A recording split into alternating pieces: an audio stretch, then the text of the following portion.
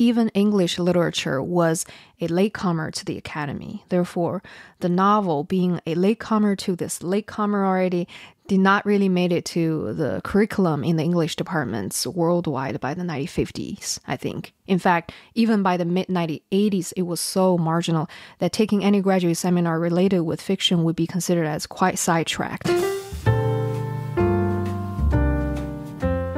Now, major theorists of the novel, such as Franco Moretti, hailed this field of study as a great anthropological force, highlighting its close examination of humankind by redefining the sense of reality and the meaning of individual existence.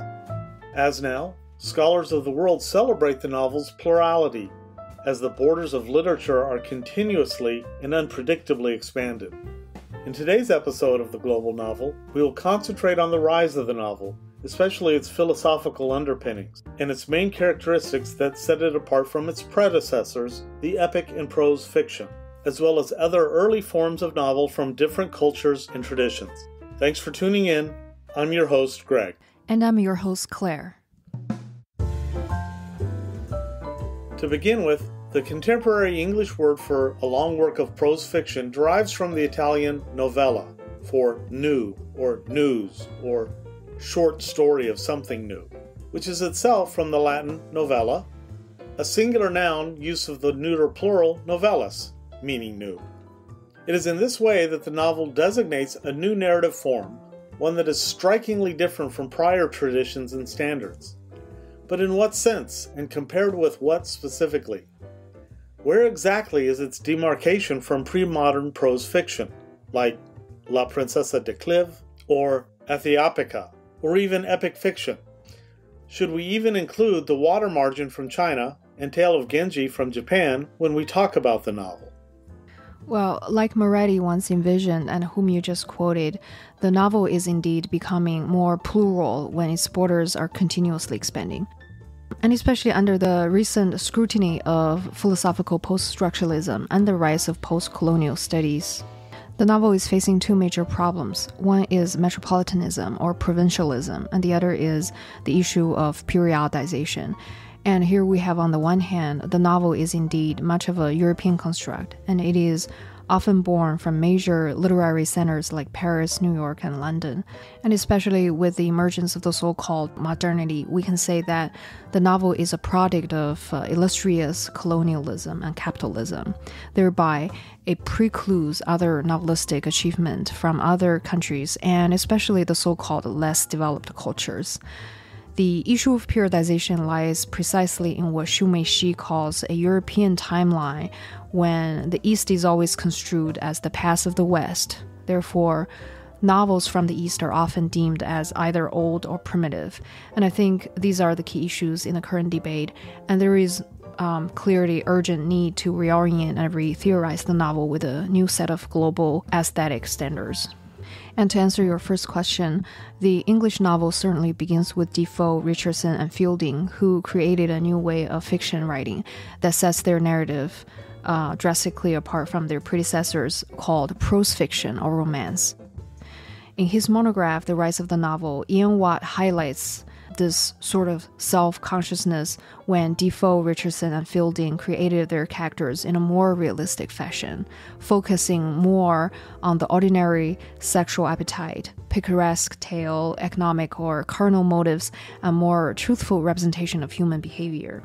So this new way of representing characters parallels the ideal of French philosophical realism, which endorsed a more dispassionate and scientific scrutiny of life. And for sure, the novel arose in the modern period where general intellectual orientation was most decisively separated from its classical and medieval heritage by its rejection or reverse of the universals. Could you elaborate on this philosophical realism? Sure. The general temper of philosophical realism is this critical, anti-traditional, and innovating method that emphasizes on the particulars of human experience. A representative of this philosophical trend is, as you probably know, René Descartes, whose famous cogito ergo sum, meaning I think, therefore I exist, jibes with this philosophical trend that the pursuit of truth is often conceived of as a wholly individual matter. And it's logically independent of the tradition of past thought, right? So the novel's primary criterion was truth to individual experience, which is always unique and therefore new. And in this way, it sets an unprecedented value on originality, and hence the name, the novel. Specifically, Ian Watt observes that Defoe and Richardson are the first great writers in our literature who did not take their plots from mythology, history, legend, or previous literature. In this, they differ a lot from Chaucer, Spenser, and Shakespeare, or Milton, who endorsed the writers of Greece and Rome and who habitually used traditional plots. And they did so because they accepted the general premise of their times already, since nature is essentially complete and unchanging, and this is all Ian Watt, by the way. Its records, whether scriptural, legendary, or historical, constitute a definitive repertoire of human experience. And this point of view continued to be expressed until the 19th century. The opponents of Balzac, for example, used it to deride his preoccupation with contemporary ephemeral reality. But at the same time, from the Renaissance onwards, there was this growing tendency for individual experience to replace the overall collective tradition as the ultimate arbiter of reality. And this transition would seem to constitute an important part of the general cultural background of the rise of the novel. And then Ian Watt goes on to point out that from the medieval belief in the reality of universals, realism had come to denote a belief in the individual apprehension of reality through the senses. Similarly, the term original, which in the Middle Ages had meant having existed from the first, came to mean underived, independent, first-hand. In a nutshell, literary criticism deems the plot to be acted out by particular people in particular circumstances rather than by general human types against a background primarily determined by the appropriate literary convention. What are the main features of the novel? There are three prominent features of the novel, according to Ian Watt. The first is the individualization of its characters, and the second is the detailed background and environment, and the third is its emphasis on the semantic or the language. As to the first feature, individualized characterization, the question is often, how do you particularize a certain character, right? Because as once Descartes had given the thought processes within the individual's consciousness supreme importance, the philosophical problem connected with personal identity naturally attracted a great deal of attention. So in literary realism, for example, one aspect of being influenced by this tradition of realist thought is naming of an individual character with ordinary names. Philosophically, the problem of individual identity is closely related to the epistemological status of proper names. And according to Hobbes, proper names bring to mind one thing only. Universals recall any one of many. So proper names have exactly the same function in social life. They are verbal expressions of the particular identities of each individual person. It is in this way that we can understand how this function of proper names was first established in the novel. Another important aspect about the novel is the background and environment within which characters thrive.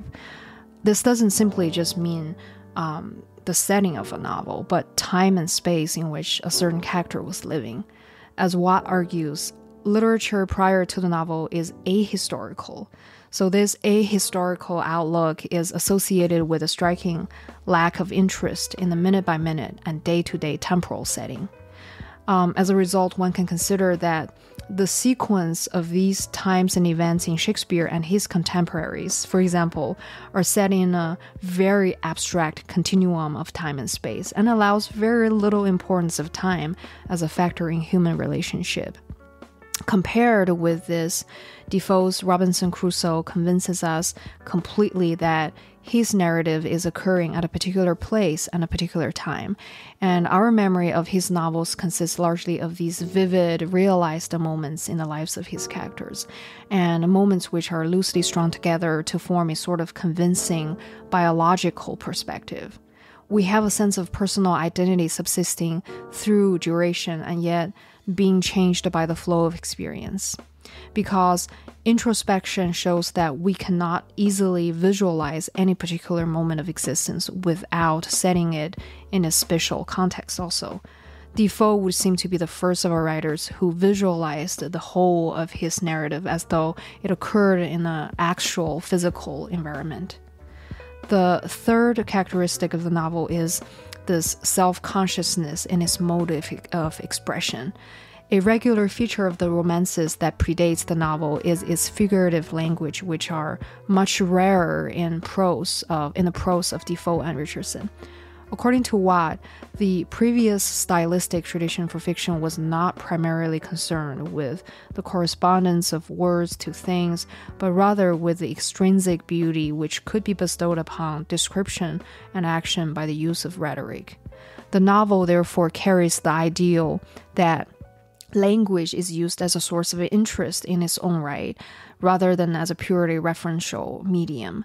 Novelists like Defoe and Richardson made sure that an author's skill was born not in the closeness with which he made his words correspond to their objects, but in the literary sensitivity with which his style reflected in the linguistic decorum that is appropriate to its subject. Therefore, Watt says, the prose norm of the Augustan period remained much too literary to be the natural voice of Mo Flanders or Palama Andrews.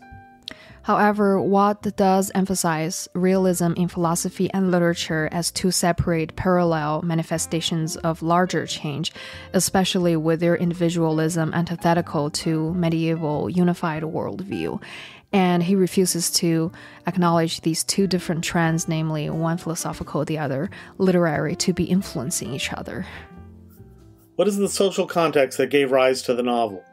Well, in The Rise of the Novel, Ian Watt argues that the emergence of the novel reflects the changes in a gradually industrialized society where the organization of the reading public takes on a new look.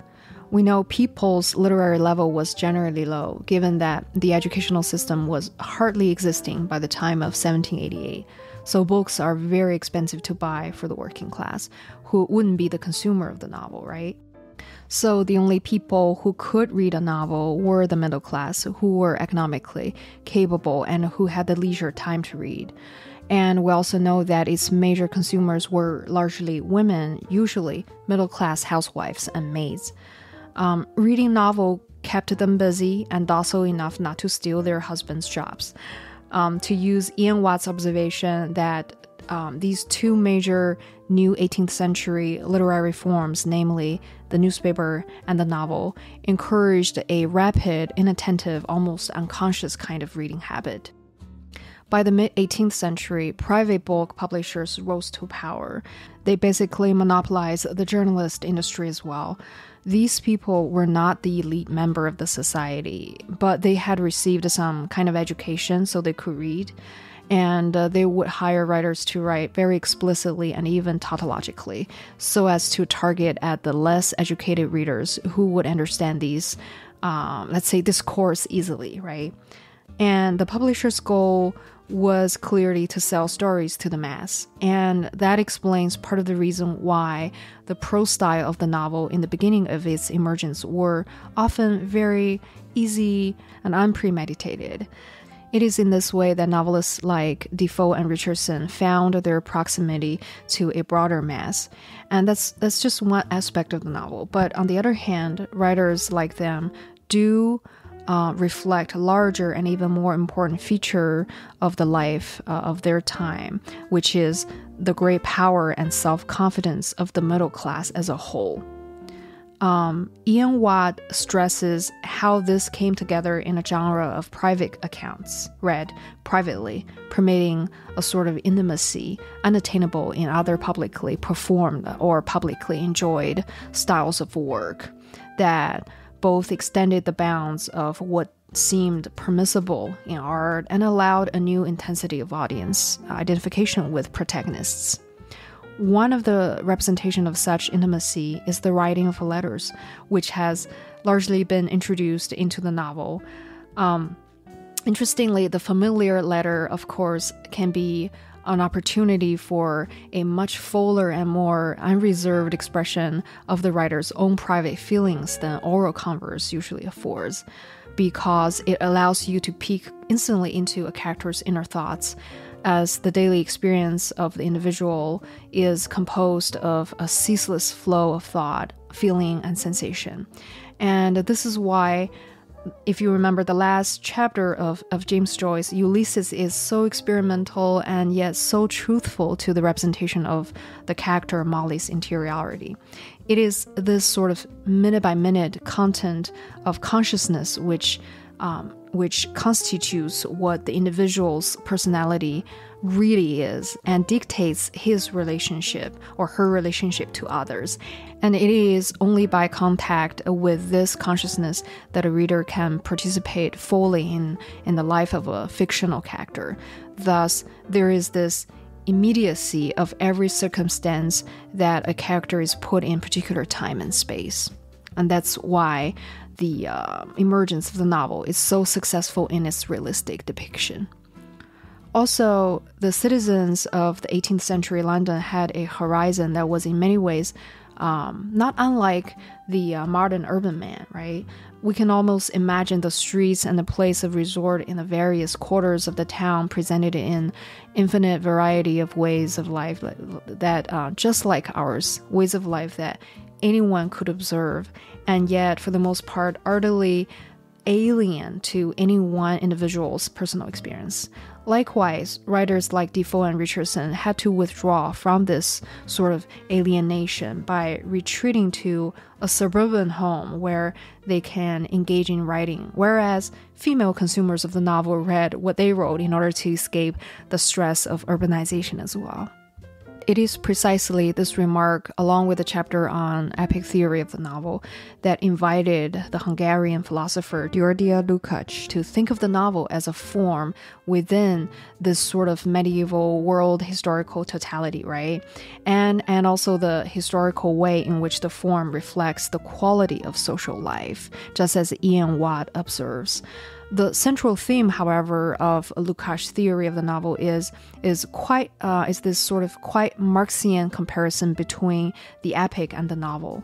The former being a literary form of the Greek city-state, and the latter of capitalism.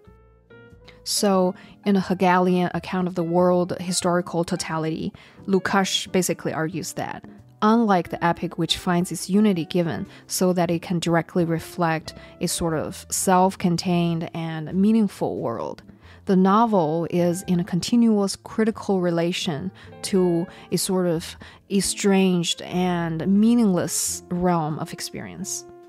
And this implicit social critique of criticism leads Lukács to characterize the novel as a rather problematic genre, which is a form continually questioning itself and its own basis, and a form very critical of its social values as well. Could you give examples of other emerging novel forms in other cultures and from other literary traditions? Sure. In Spain, for example, there is nothing like Don Quixote before. Although it has multiple points of contact with existing literature, the Spanish public seems to like it at once, for in the realm of prose fiction, there was a ready reception for novelty and experiment. Specifically, anti-heroic, materialistic, plebeian, and picaresque was in effect, if not in intention, a reaction against the heroic, idealistic, aristocratic romance, particularly the romance of chivalry, which had dominated the field in the 16th century. But at the time of Don Quixote, the romance of chivalry was in deep decline already. Although in its pastoral and other forms, romance was still flourishing. The last new book of chivalry in Spain was actually published in 1602. Like other picaresque novels, Don Quixote reacted against these works, but in a profoundly different and deliberate manner, right? The relationship is parodic in a very unique and special way. Cervantes made fun of chivalric romances in a way that did not rule out affection for it, while still enjoying their soaring imagination and superhuman heroics. He certainly used a parody to reverse the romantic chivalry, making it almost like a realistic novel. One of the greatest features of the novel is the dialogue, especially between the knight and the squire, but also involving many others. This scale, the conversations are unprecedented in previous prose fiction for their realism as vehicles of characterization, and for the way they are used to gloss, enlarge upon, distort, and substitute for straight narration. So never in literature had verbal discourse been shown as so integral to experience before. And so that's Don Quixote. And from the early Spanish novel, we can see that the novel is inseparably linked to the unique stages and patterns of development that define recent European cultural history. East Asian countries like China, Korea, Vietnam, and Japan, however, use the word 小说, which literally means small talks or petty talks, to refer to works of fiction of whatever length. Such a term originated from the ancient Chinese classification of literature works into small talks, which means tales of daily life and trivial matters, and great talks, which means sacred classic works of great thinkers like Confucius, for example. In other words, ancient definition of small talks merely refer to trivial affairs, trivial facts and matters, and it can be different from the Western concept of the novel. Andrew Plax, who is a noted expert on Chinese narratology, has once said, if one called the Chinese 小说 as the novel, that would be the logical equivalent of calling a shark a kind of dolphin, or a small owl a bat. How can one possibly apply the name by which we know the quintessential expression of the Western literary imagination over the last 3 centuries to anything other than works of the European and North American corpus? So the easiest solution to this apparent terminological impasse would be simply to jettison the term novel from the baggage of comparative literature scholarship in dealing with any non-Western or pre-modern texts. And I think that's smart. And this answers really to your question on whether we can incorporate Tale of Ganji or Water Margin into the category of the novel. The answer is no. Interestingly, Plax did point out the significant areas of convergence between what we customarily call the classic novel in China and in Europe. So similarities are, for example, and here I quote, the position of the novel within the spectrum of traditional literary genres, the structural and rhetorical analysis of its fundamental poetics, the cultural and political implications of vernacular and popular modes of narration, the roots of the new form in social and cultural history, the triumph of mimetic realism, and then the gradual deflection of its assumed objective orientation into the dimension of internal subjectivity. The essentially ironic focus of the novel's characteristic rhetorical stance, and the relation between this exonerable shift towards interior selfhood and certain concurrent philosophical trends shaping the intellectual milieu from which the novel sprang.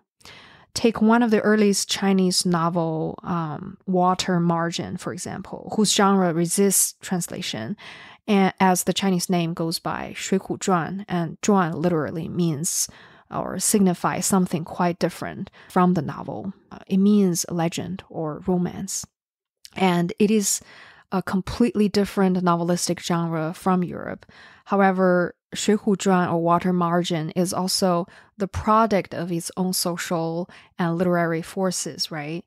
Especially, it is generally acknowledged by many critics as the Chinese literati novel.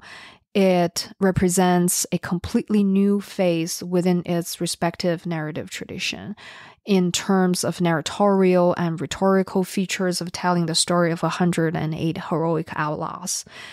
it belongs to this first phase of spectacular creativity, actually, during the course of the 16th century, at the height of the late Ming literati culture, under the philosophical influence of the Neo Confucianists, who clearly formed their own aesthetic ideal, which brought forth the superior ascension of all the so-called four masterworks out of their oral circulation. So similarly, in both spheres, the novel is firmly anchored in the configurations of their respective literary histories.